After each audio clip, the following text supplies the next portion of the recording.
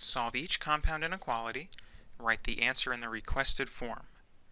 So we have 16 is less than 3x minus 2 is less than 25, and we're asked to answer using a number line.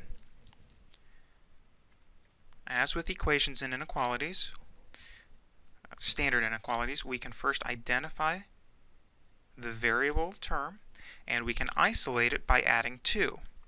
The difference is now there are multiple places. There isn't just 2 sides, there's now in a sense 3 sides. So we have to add 2 then to each part of this compound inequality. So we now have 18 is less than 3x is less than 27.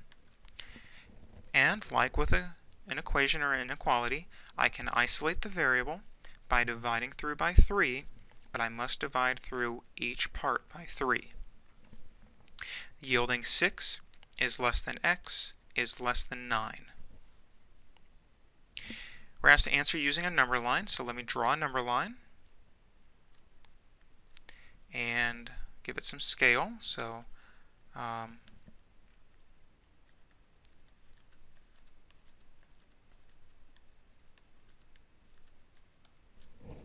I'll use a scale of 3s on my number line.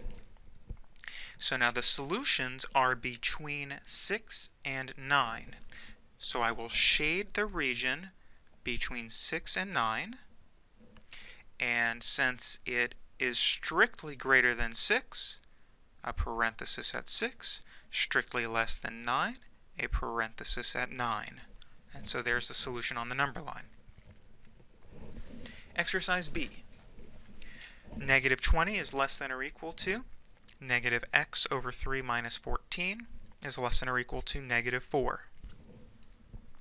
I identify the variable term, and I will isolate it by adding 14 to all 3 parts of the inequality, yielding negative 6 is less than or equal to negative x over 3 is less than or equal to 10. Now I can isolate the variable by multiplying by negative 3. I must multiply all 3 parts by negative 3. But now I have to be careful.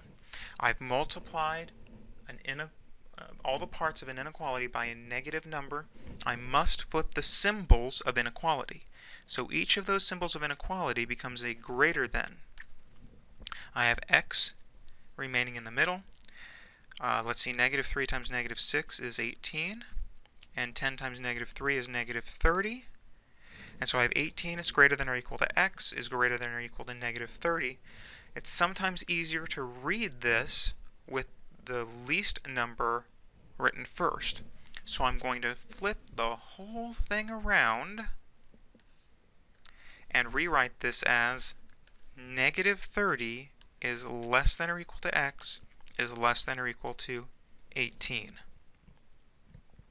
We're asked to answer using interval notation.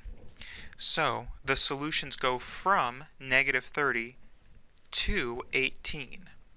So from negative 30 to 18.